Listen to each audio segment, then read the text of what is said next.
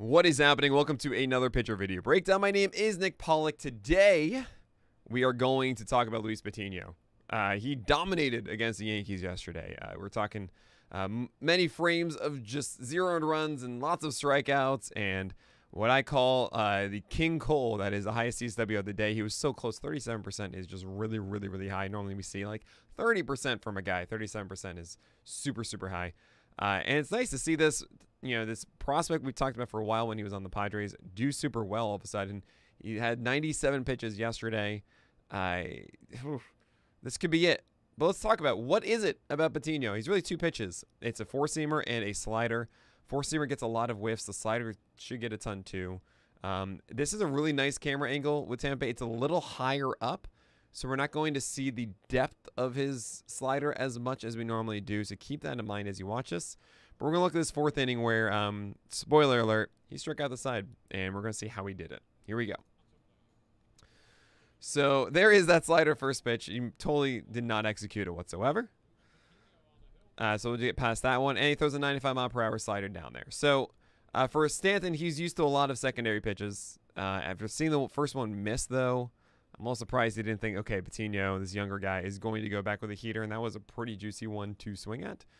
But then you never know with the Rays. And they might have a game plan of just being like, nah, we're just only going to throw sliders and we're not going to throw a fastball. So what do we get now? 96 up. And that's really cool. 95 down and then 96 up. Completely different eye level there for Stanton. And honestly, after seeing 2 pitches down like that from Patiño, you might get in the back of your mind like, maybe their game plan now is to just stay low with me. They might just try to stay there the entire time and you're not really thinking about up. And that looks so tempting. And that's a really nice pitch right at the top of the zone. Ugh. Good stuff from Patiño. And that's really his major out pitch. Maybe eventually will be the slider. And, he still throws it in 2 strike counts and does get some strikeouts in this game with it. But the fastball is really the pitch. At least it was for last night for Patiño.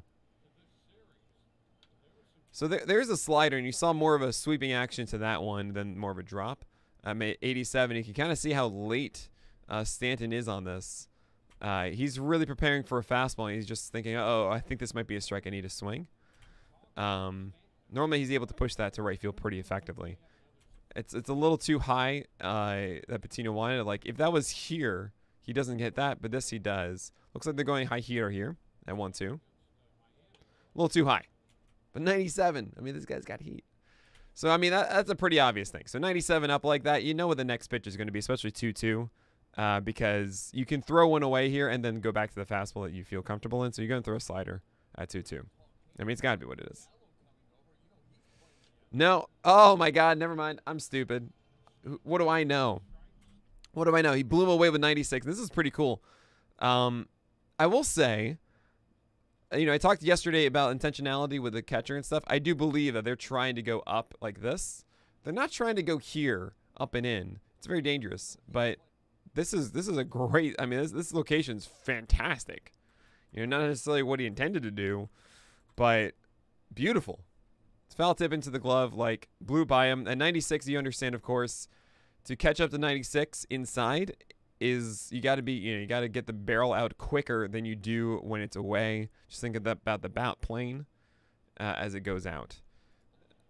You just have more time on outside pitches. So that feels great. You just struck out Giancarlo Stanton on your fastball. First pitch slider. Yep. Well, that's actually a curveball. Look at that. 77, and I'm all for that. You guys know this. It's free real estate. First pitch curveballs are awesome, and oftentimes you guys get batters on their front foot, not really looking for it. They either take for a called strike, or if they try to get antsy on it, then they often hit for an out. So I'm a fan of it. Now 77, you want to back that up with 95, and it even looks a little bit harder. So you should throw a fastball. Oh, they're throwing another slider. Look at that front door. Torres gave up on it. He had enough of the lateral movement to come back. Deeper in counts, I think this will get punished, as a guy might be expecting a slider and all of a sudden feels it right under the barrel, and he can just slap this down the line, maybe even drive it over the left field seats if you do this deeper in counts. But early on, Torres is looking for a heater still, and he gets a slider inside, so he's able to take that first strike. Let's see here. And this must be the book against Torres, is that you don't want to give him a fastball. So that's 3 straight breakers. And props to Patiño for throwing 2 of them in the zone for a strike. I often get asked this. Nick, what is the most important pitch to have in a repertoire? Right? What even is the best pitch mix? And I don't actually say it's a curveball, a changeup, or a slider, or a fastball.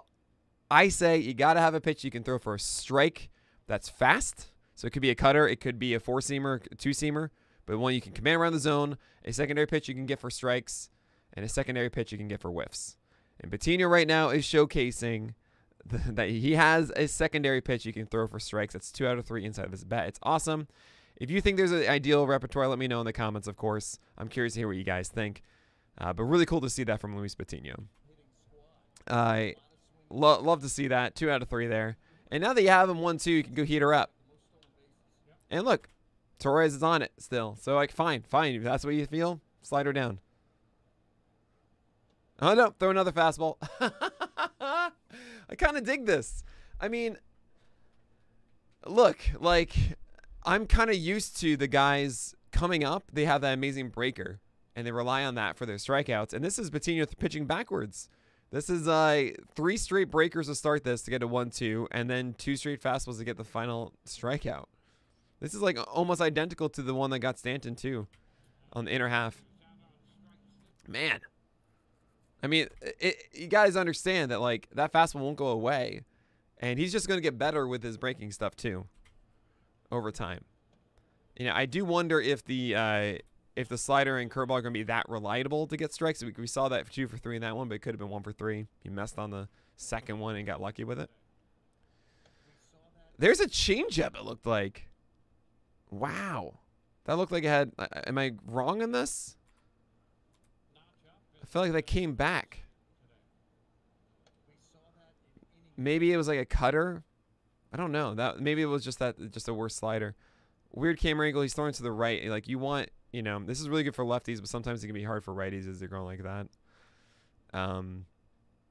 But I mean, you got a strike, secondary pitch for a strike. That's what's up. Now 0-2, you can throw a slider off of that away. You can throw a fastball up. What are you going to do? Slider away. Oh, you totally tugged that one. I mean, I'm the kind of guy who throws, you know, he misses with that and wants to go straight back to it again and throw the right one. But it looks like they're going to raise the glove up for a fastball. Love it. Love it. 97. He struck out all 3 guys with fastballs. Ooh. 96 and 97 twice. Look at this skip. You deserve it. You deserve it, Patiño. Killing it, man. Look, he throws electric stuff, right? I think there is improvement to be had with the breakers, and I'd say the major concern that I would have is if the slider and curveball can earn those strikes. Because, look, he set him up for fastballs as the strikeout pitch, kind of like how Buehler does it. The question is, can those breakers be enough to support that fastball? I think so. I think the slider is good enough. But if it's not getting strikes in a given day, that might be tough for Patiño. But there's a lot to like here. And I would be, I'd be so excited to have him on any fantasy team. But really, just I'm excited for the Rays. You know, this was the Blake Snell trade, and my God, you're looking like you're winning it right now. It's kind of crazy. All right, that's going to do it for today's pitcher video breakdown. As always, you can watch these live on Twitch. You should do that. 9 a.m. to 11 a.m. every single weekday morning. You should be here. But that's going to do it for today. So my name is Nick Pollack. May your BABIPs be low and your strikeouts high.